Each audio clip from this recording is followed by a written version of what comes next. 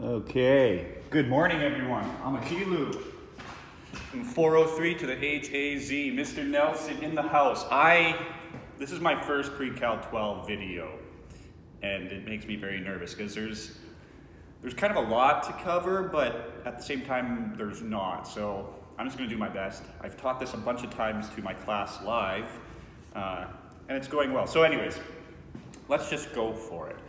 Function transformations. What is a function? Well, we have learned in Pre-Cal 11, Pre-Cal 10, that we can write y as f of x, okay? So y and f of x are the same thing. So if I was to have a coordinate and I had coordinates x, y, I could rewrite that as f of x. Where essentially, I can think of it as input-output.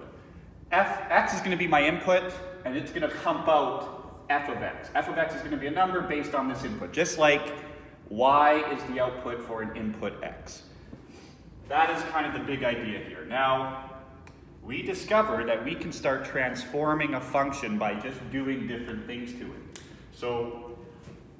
And here is all the transformations kind of given to you in one. So I'm just going to jump right into it, and then we'll go from there. So a transformation y of f of x can look like this. I can have a f of blue, b x minus h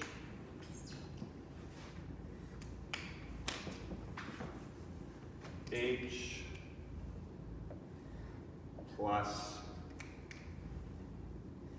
k.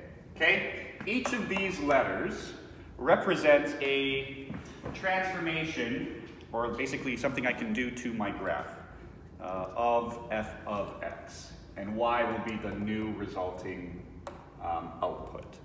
So, what do each of these things do? Well, A is going to be my vertical stretch. Okay, so A is going to cause stretching along the y-axis relative to the x-axis. So we're going to be stretching it vertical stretch. And the stretch is going to be by a factor of the absolute value of A, okay? A will also be reflections across the x-axis, with reflections on x-axis. Okay, and that's when A is negative. So anytime A is negative, we're going to have a reflection on the x-axis. And so when A is a number bigger than 1, so I'm just going to start with A, I think. So when when the absolute value of A is a number bigger than 1, we will in fact get a stretch. Okay? And when A is a fraction or a decimal, so it's a number between 0 and 1, so when the absolute value of A is between 0 and 1, and A can't equal 1, it'll just stay the same. We're going to get a compression. So we're actually going to shrink it along the y-axis. We're going to get compression. Okay? So this is the first transformation. And we'll just deal with this right now. But I use two different colors here because I want us to start already noticing that A and K are going to manipulate my y coordinates, or my outputs. Manipulate y coordinates. That's what I'm doing when I'm playing with A and K. And I'll kind of get into what A and K is, but just for full disclosure, A is my vertical stretch, B is going to be a horizontal stretch, and we saw this in quadratics as well. I don't think we were dealing with a B at that point. h and k, we were dealing with h and k mostly. We know that h is going to be my horizontal shift. So if I have a negative h, or x minus h, it means I'm going to be doing the opposite. I'm going to be moving more positive. And if I have a positive h, I'm going to be moving negative. That was just quadratic. And k is going to be my vertical shift. So if k is positive, I'm going upwards. I'm just pulling all my coordinates up. And then when k is negative, I'm pulling it down. So a and k mean I'm manipulating my y coordinates, and this is important to recognize. I'm teaching this for the first time this year, and I'm kind of picking up the tricks on the fly here. So b and h means we are manipulating, we're changing our x coordinates while leaving our y coordinates the same, assuming all things equal. So just for now, just kind of start to recognize that a and k mean we're playing with y's, b and h means we're playing with x coordinates. We'll get to there. So the first thing we are looking at is a. We know that it's a vertical stretch by a factor of a, and we'll get into what that means. We have reflections on the x-axis when a is negative. So if I have y is equal to negative f of x, it just means that I'm taking f of x and I am flipping it. And when a is greater or equal to 1, I'm going to get a stretch. And if a is a fraction, I'll get a compression. So what does that look like? So let's actually do a graph of f of x. Well, the first thing we could do is, okay, imagine I have f of x is equal to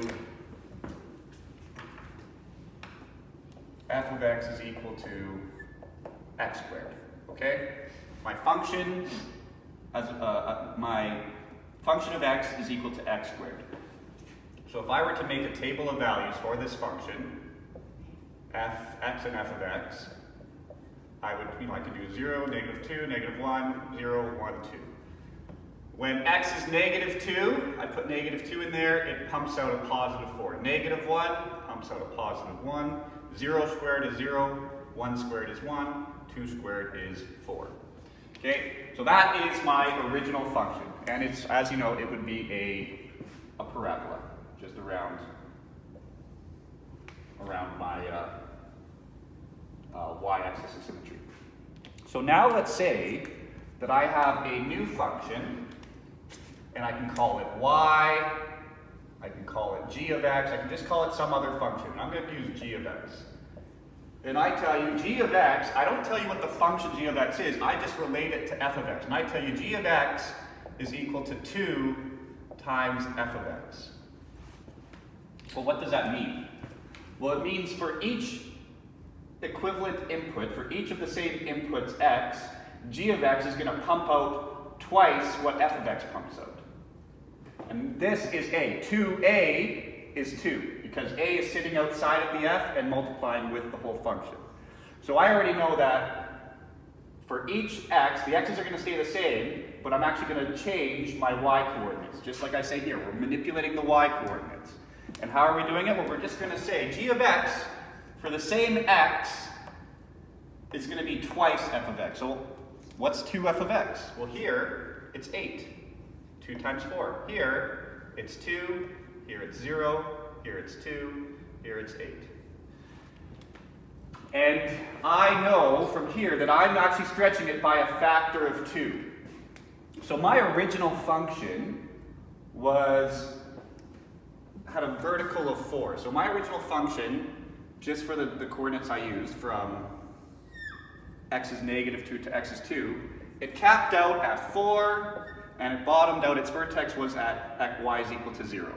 So it was 4 units tall, or 4 units high, from 4 to 0.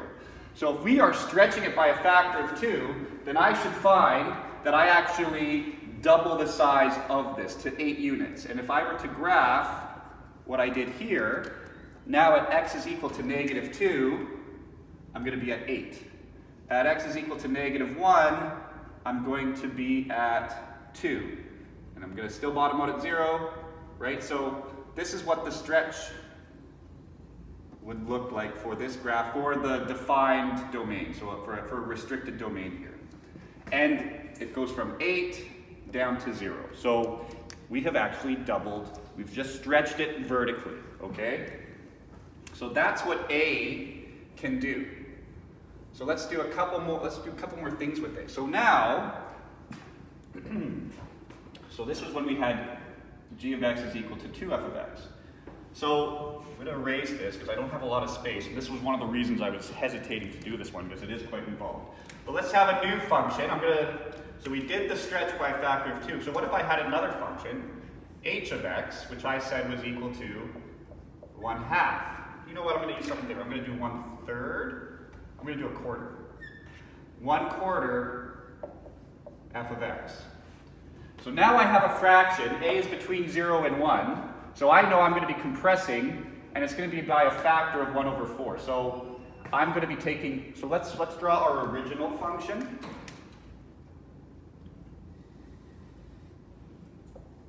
Okay, x, f of x. So -2, -1, 0, 1, 2.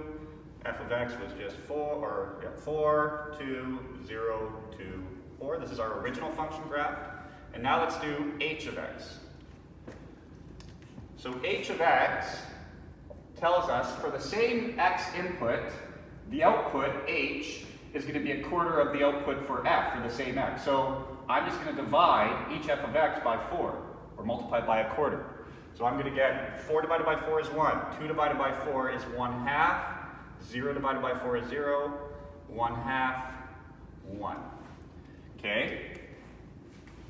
And I would expect, so my original function is 4. It's 4 high with this restricted domain. It's tall by 4, right? It goes from 0 to 4. It's 4 units high. So I would expect that my new function, if I'm dividing it by 4, it should become now just 1 unit high. 4 divided by 4 is 1. And as I can see here, my unit range goes from 0 to 1. So that's all we're doing here, is we are manipulating the y coordinate, okay? Because we're dealing with a. We're dealing with something in front of f of x. And again, so this is a compression, right? So now, at x is equal to -2, I'm going to be at 1. So I've actually compressed it. Instead of stretching it, I've compressed this. So I go from here to here, to here, to here, to here. So this is my new function, whereas my original function, f of x, probably looked a little bit more like this. Okay, so I've just compressed this thing. And I use the x-axis to push down on it, but that's how that works. So in this case, I've left my x's alone, and I have a new, for each -2, my output has been compressed. So that's what we do, that's what a does for us. And there's one last thing that a can do. So we've seen h of x. Now I'm going to add a new function. Let's say I have q of x. And I don't know what the actual function for q of x is, but I know how it relates to f of x. And I know that it is simply negative f of x. Okay? It's the negative f of x. So q of x in this case, again, we're just going to be manipulating the y coordinates. I'm just going to take the negative of each f of x for the same x. So this is going to be -4, -2, 0, -2, -4. Now I know reflections on the x-axis occur when a is negative. And that's exactly what q of x is accomplishing. I have a negative a, -1a. If there's nothing there, you can assume the number is 1. It's nothing. So here, what I'll get is my original function, f of x, looked like this. It went from 0 to 4, 4 up here, 0 down here on the y. And all I've done is I've basically mirrored each output. So now the q of x is going to look like this, where it's going to go from 0 to -4. And as we see, we have a reflection on the x-axis. So one final situation is what happens when we both have a stretch and a reflection. So right now, all we're doing is we're playing with a. Okay? So what happens when we have a reflection and a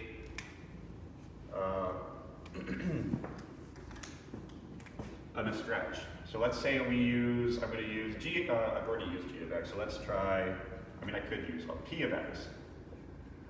P of x, I'm going to say, is negative 3 f of x. Okay, so now I'm going to have a stretch by a factor of 3, but I'm also going to have a reflection on the x-axis. So every f of x, I'm going to multiply by negative 3. I'm just manipulating my y-coordinate. I'm going to keep my x's the same. So, and I'm going to draw it as two different tables just to show you that that's all we're doing. So I have x here, and I have f of x here, and I've done this a couple times. And I'm just going to use this restricted domain. And I had 4, 2, 0, 2, 4. Okay, I'm just inputting each x into my f of x to get that. Now I have p of x, and all I'm manipulating here is my a, which means I'm just playing with my y coordinates. So I'm going to have x, p of x. Okay, now p of x is just the transformation of f of x, and all I'm transforming is my output. So I'm going to keep my inputs the same, because I'm playing with A, not with B or H. So my x's are going to stay the same. And for each x, I'm going to multiply f of x by negative 3. So 4 times negative 3, negative 12. 2 times negative 3, negative 6. 0 times negative 3, 0. 2 times negative 3, negative 6. And negative 12. So this is going to become, when we graph it, it's going to represent both a stretch by a factor of 3, so it's gone from being 4 units tall to being 12 units tall. We go from 0 to negative 12, it's 12 units tall, but now it's reflected. So our original function was not quite, so our original function went from y is equal to 4 to y is equal to 0, and it was a parabola with a restricted domain that went from 2 to negative 2. And our new function, p of x, is going to look like this. Okay? We haven't changed the width of this graph, we've just changed the height. And the height goes from negative 12 to 0, okay? For the same x's. So that is what A can do. And now if it was negative 1/3, all we would have seen here is a compression by a factor of 1/3, and it would have looked like this, okay? So if A is a number bigger than 0, the absolute value of A is a number bigger than 0, then we know it's going to be a stretch. And if the absolute value of A is between 0 and 1, we know we're going to be compressing it. So that is what A does for us. And that is where I'm going to end this video. I'm going to approach each of these letters in a separate video. So this was A, brought to you by the letter A.